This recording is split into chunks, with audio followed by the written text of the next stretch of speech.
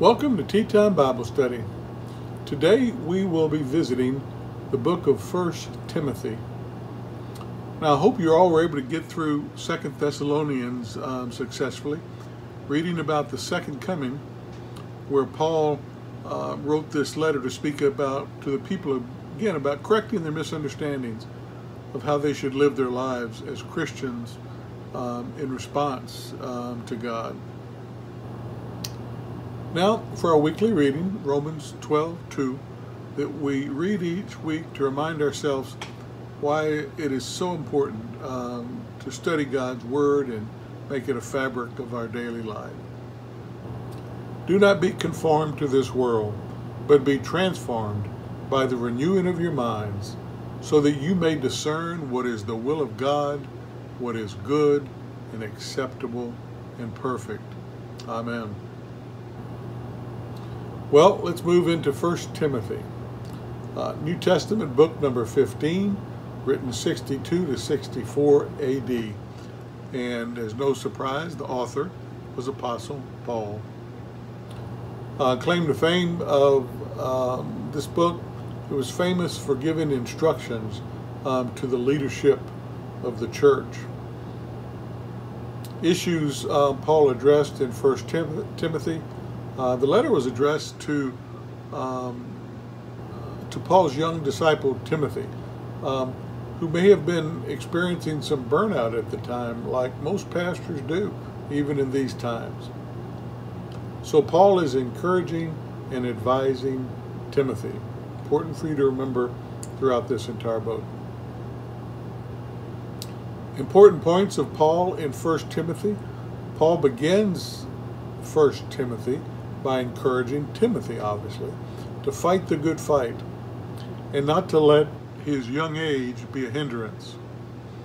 Paul then gives instructions for Timothy about leadership and managing all the different situations that he's going to be faced with in and out of the church.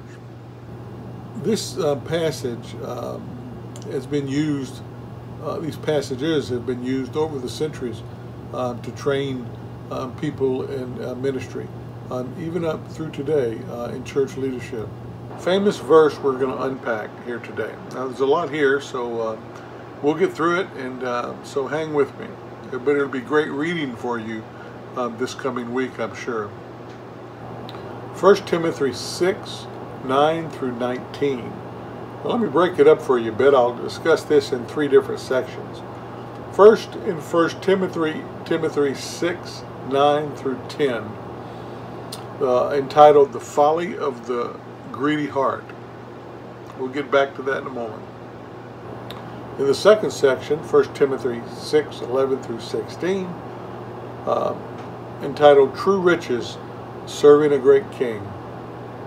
And then lastly, 1 Timothy 6, 17 through 19, where Paul gives a final word to the rich. Now let's handle our first section that I mentioned above. 1 Timothy 6, 9 through 10, the folly of the greedy heart. And let me read that scripture. But those who desire to be rich fall into temptation and a snare, and into many foolish and harmful lusts, which drown men in destruction and perdition. For the love of money is a root of all kinds of evil, for which some have strayed from their faith in their greediness and pierced themselves through with many arrows. Those who desire to be rich, significantly, the desire for riches is far more dangerous than the riches themselves. And it isn't only the poor who desire the rich. It is also the rich who want more riches. The specific line here in these verses that caught my ear was those who desire to be rich. Significantly, the desire for riches is far more dangerous than the riches themselves. Now, poor does not mean that you're godly, right? Or the rich doesn't mean you're ungodly. So no matter which way you look at that, being wealthy or poor really isn't the issue of what we're talking about here today. So keep that in mind. There were many godly men and women in the Bible, and some of them were very rich, such as Abraham, David, Solomon. Now, in the first verse, verse we're going to go over here today, we are warned, those who desire to be rich fall into temptation and trouble. This verse here, desire for riches, means it tempts our heart away from eternal riches. Now, pause there just a second. This is really simple concept. There's many things in the Bible, simple to understand, hard to do.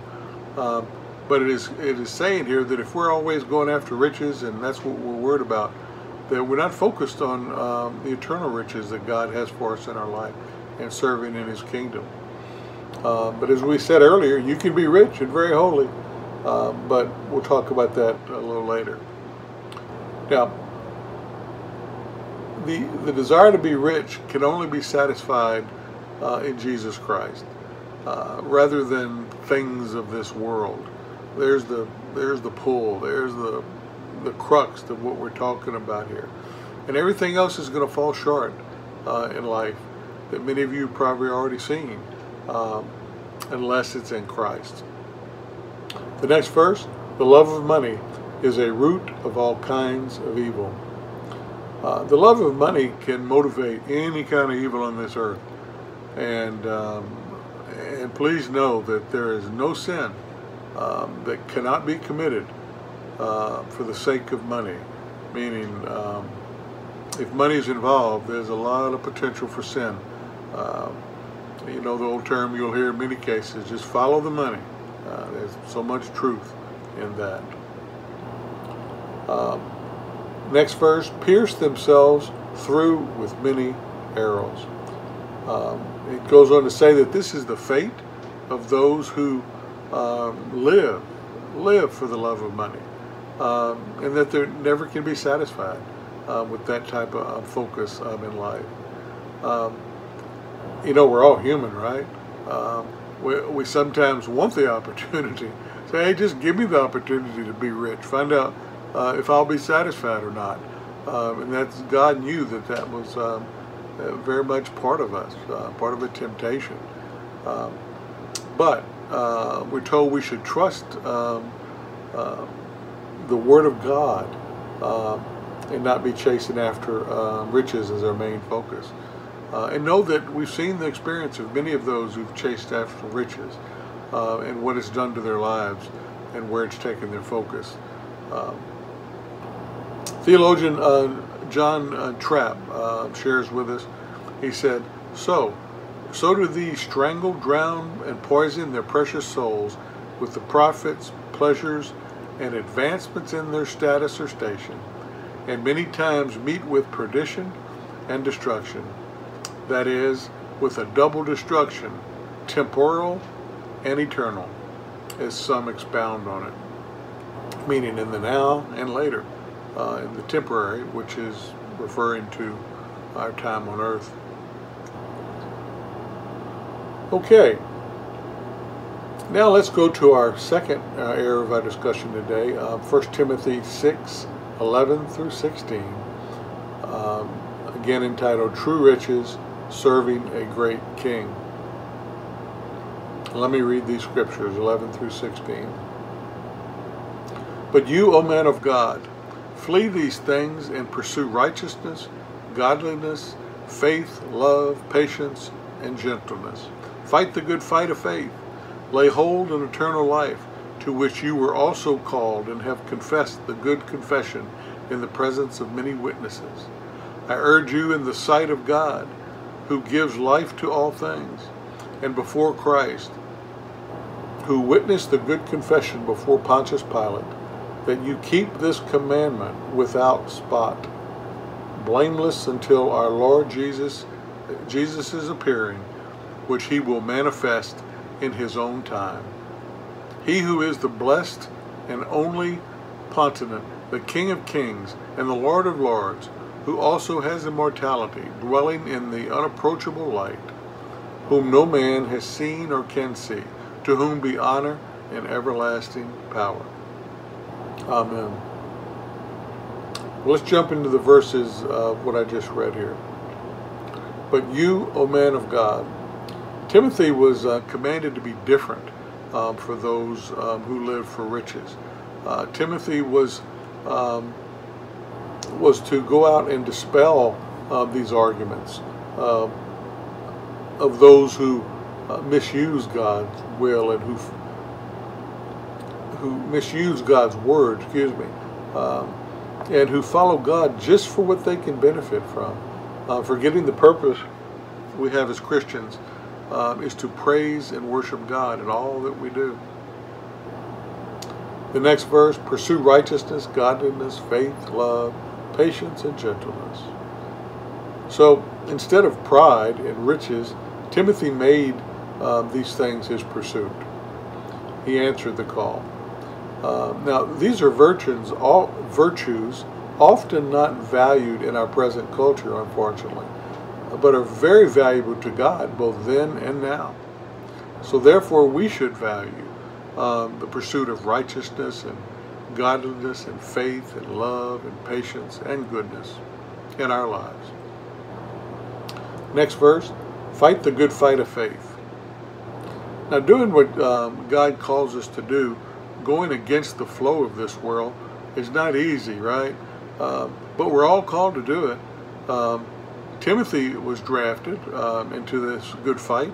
God called Timothy, and Timothy freely chose to accept. Important to note that. We have a free will, and he freely chose to accept. Just as we have this same free will today to choose and accept God's call, or to deny it.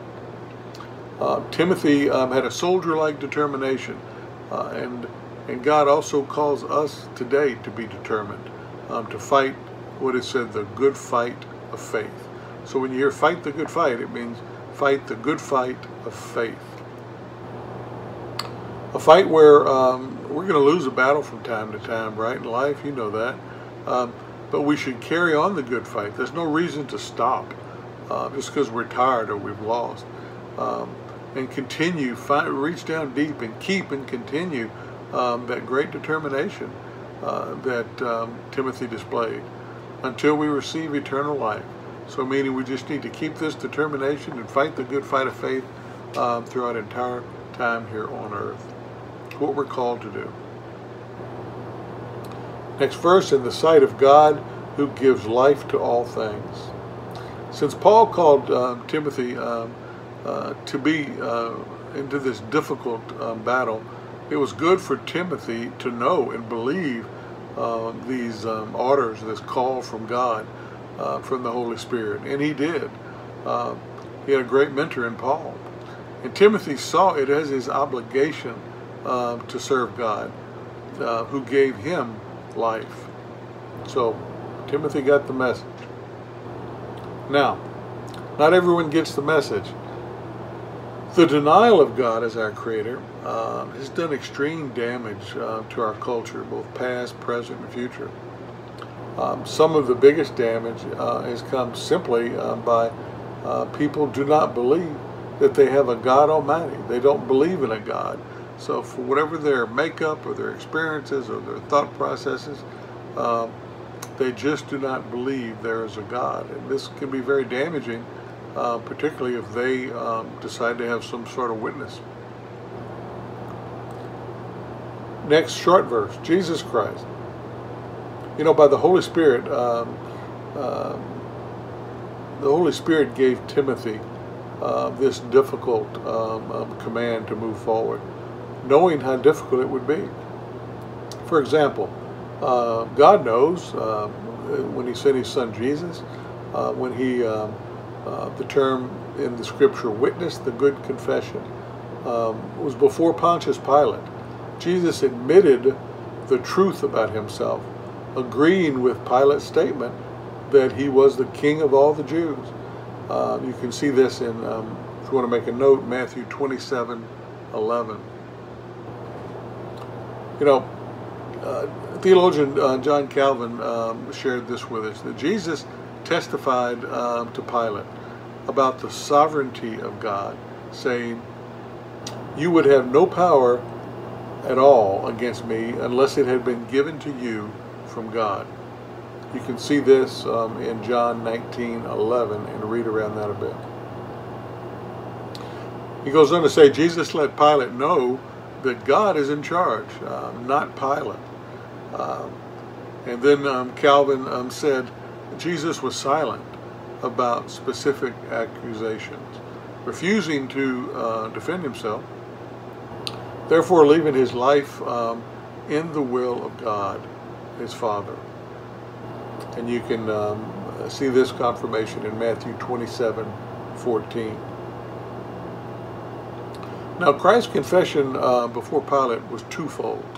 First, with very few words, and second, by his voluntary submission to death. When Timothy was told to live up to the good confession that was made in 1 Timothy 6:12 that we read, he simply was told to do what Jesus did. And he knew what that meant, because he knew the story of Jesus, and he knew what happened, and that he knew Jesus led by example. So Timothy followed. So here, just kind of personalize that in your life. And do we know the story of Jesus? Do we believe that he's our great leader, and have we answered his call to follow? But knowing who he was and why he was here for us, and all of those things, and that we're now supposed to just connect through the Holy Spirit and praise and worship God, all of these things, it's important. What the scriptures in here saying is that we know, and so we can follow as Timothy followed. The next line, until our Lord Jesus Christ is appearing. This was how long Timothy was supposed to fight the good fight, with his steadfast dedication, with all his faith in his Lord Savior. So he was never supposed to quit the good fight. Next words, he who is.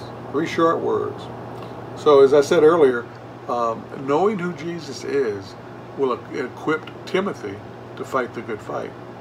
And you can put our names in there. Knowing who Jesus is equips us, equips Mark, Joe, Sam, Mary, Sue, all of us to fight the good fight. So we have to study the Word. We have to know Jesus Christ. History is fulfilled with examples of armies that led to spectacular victories because the men knew and loved their leaders. So how does this relate to what we're talking about today?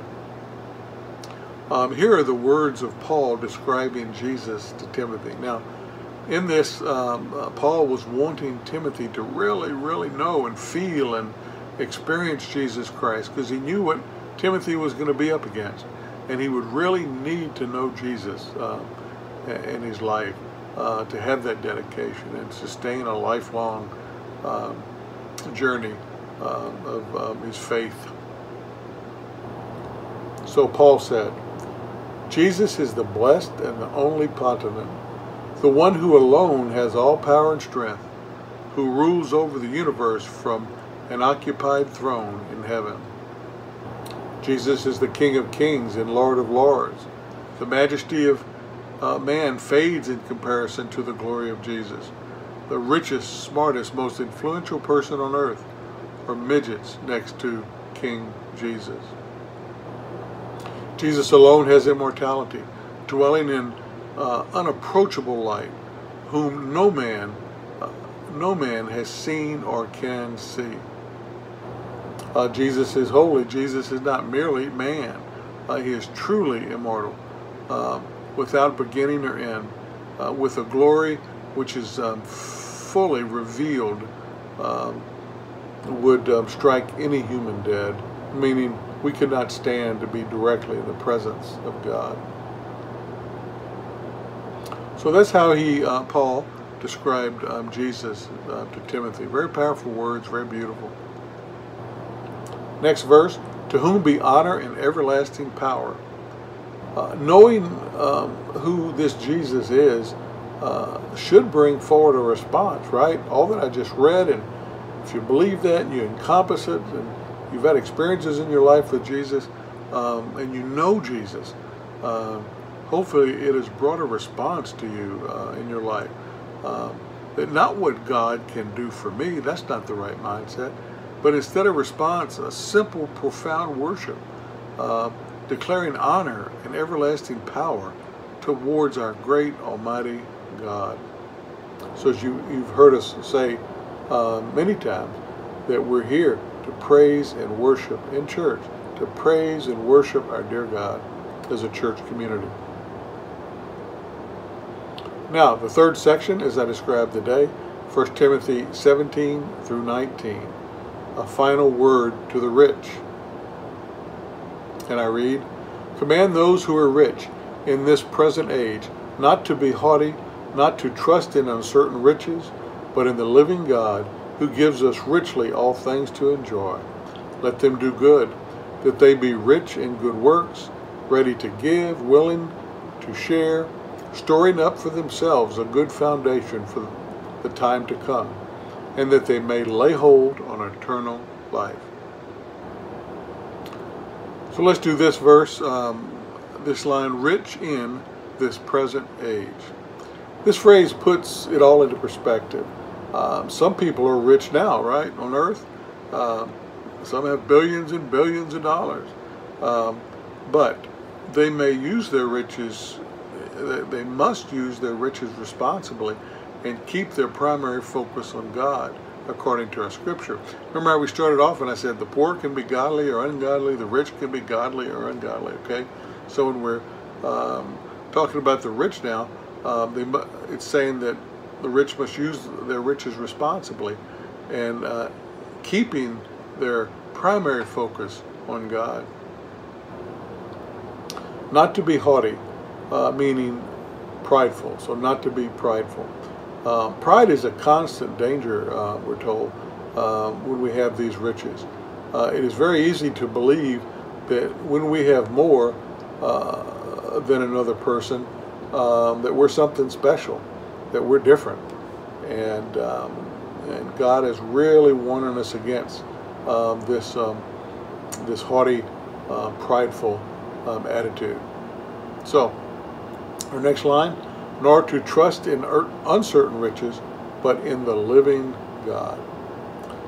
God knows our tendency. We're human, right?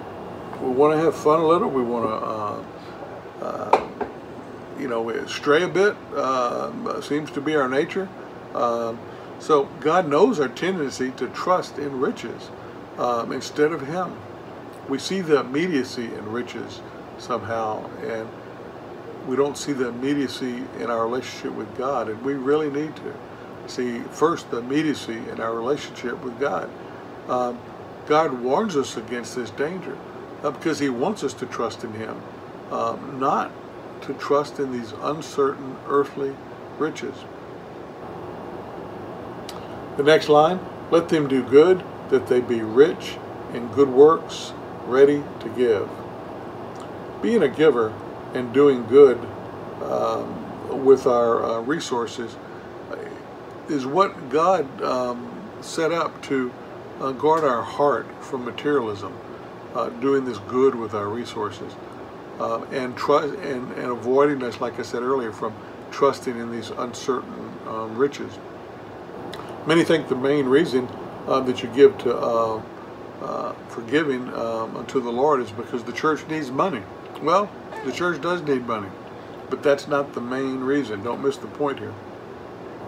So it is simply not the truth that you give the money to the church because the church needs money. The most important reason to give is it is God's way of guarding you against greed and the trust in these uncertain riches that we've been speaking about here. So think about that a bit. The next line, lay hold on eternal life. Paul said to Timothy, leave the pursuit of money aside and be content with your works. As a minister of the gospel, he told Timothy that your hands are not big enough to hold two things. I really like this. Your hands are not big enough to hold two things. Therefore, since you can only hold one, see that it is the vital thing, and that is your work in God's kingdom, praising and worshiping our Almighty God, your work in God's kingdom. 1 Timothy 6:20 through 21 was a final charge from Paul, a short piece here I'll read. O Timothy, guard what was committed to your trust, avoiding the profane and the idle babblings and contradictions of what is falsely called knowledge. By professing it, some have strayed concerning the faith. Grace be with you. Amen. Some beautiful final words there from Paul to Timothy. Well, this concludes again our time together and our time together in 1 Timothy. As always, I hope you have learned and are enlightening in your past readings and as you read this week. So, next week we will be studying 2 Timothy. 2 Timothy will give us a look into the end of Paul's life. And during this time, Paul was arrested by the Roman Emperor Nero, and then later was martyred. Now remember, God loves you, so go out and love somebody else. Amen.